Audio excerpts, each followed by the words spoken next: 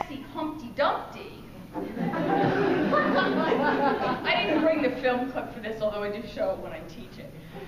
Into a game of strip chess with her reflection. Even though she eventually wins, she flees from the scene in horror because her reflection starts to strip. And she wakes up again and she's sitting at her dressing table, getting ready for school, for which of course she's late again. Very much a tongue-in-cheek adaptation of both stories. Now, it's been dismissed, both of them have been dismissed as kind of an aberration or maybe as Clant's attempt to gather young men as fans or as just plain drivel. But, you know, if you look online, there's a pretty big fan base out there of people who really like it. Last time I looked, which I have to admit was a while ago, there were more than 100 members of the fan club for this, and they were all in the U.S. I didn't look to see how many of them were men and how many of them were women. I have to admit that. I always consider myself a feminist scholar, and I look at this very much as a commentary on the objectification of women in contemporary culture. I think they do a really good job of depicting all of these characters who in the story and in the film for the most part are men, very much as idealized male fantasy characters. So if you haven't seen it, I would recommend it. There's nobody really little in here. So it's definitely not one of those animes for your 5-year-old kid brother to watch. All right. Last two anime I'm going to talk about kind of combine this Alice in Wonderland imagery with Japanese history and mythology and religions. Inuyasha. How many of you know Inuyasha? And I saw somebody dressed in a really cool Inuyasha costume when I came in tonight. But I wasn't thinking fast enough to grab him and say, come to my talk so you can stand up.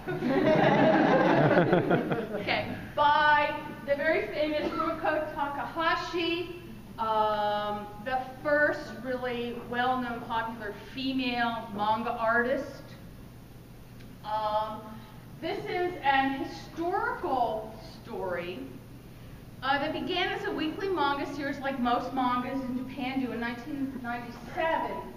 In 2000, it aired as a 38-episode TV show and later edited, yeah. There's like 160. I know. Now there's like a gazillion. I know. And my shelf keeps growing with the mangas. I have to stop buying them. I'm not allowed to buy any more books. So. It's been made into a Sony PlayStation game. It's been done as a theatrical production, musical. It's extremely popular and has been going for quite a long time. Now, Takahashi is one of the best-known artists.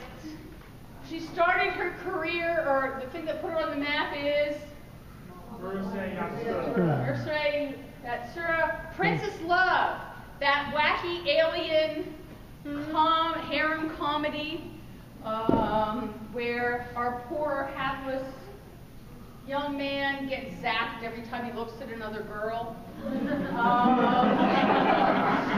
has a tough time. We have Maison Koku, which kind of is a role reversal, traditional male and female roles in Japan. Ranma 1/2, another, her stuff's all pretty much comedy. The story of a young man and his father who go to China, fall in a stream and get cursed. And I never remember which way this works, but I always say that because I never remember. When he's hit with warm water, he turns into cold water, he turns into a girl. Warm water, he turns back into a boy, and his father becomes a panda bear. Yeah. Needless to say, hilarity does ensue, and if you haven't seen it, I recommend it. It's a hoot. So she developed some of the best loved figures in anime and manga. By 1995, 100 million copies of her works have been sold in Japan alone. That's almost one per household. So she is extremely wealthy and being popular. She does write shoujo manga, but a lot of her manga really crosses over into shonen. Her characters, her female characters are fairly strong-willed and independent, and their actions and appearances reflect that. Now, like Magic Knight Rayer, Inuyasha uses the premise of a young girl and her cat to tell their story, the Alice story. We have Kagome, who is a 15-year-old Japanese schoolgirl, complete with her little sailor suit, trying to rescue her pet cat. She falls down a well and ends up in 16th century Japan. A place where mythical and magical monsters abound. She meets the story's title character, Inuyasha, a dog-eared demon, half-demon, he's only a half-demon, who in a previous life she had impaled in a tree with arrows. Kikyo, yes, as Kikyo.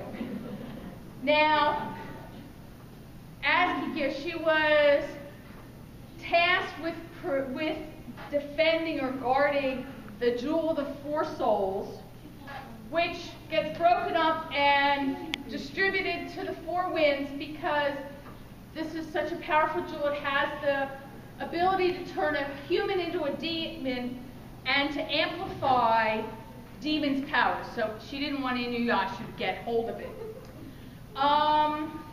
She frees Inuyasha before she understands who she was in her previous life, and they kind of have a love-hate relationship as they find a partnership to go find all these pieces of the jewel. Along the way, they meet a whole lot of interesting characters. Mistress Centipede here. Whoa, that's creepy. That centipede's creepy. Yeah, and then we have our Mistress Spider here, who weaves a web of hair to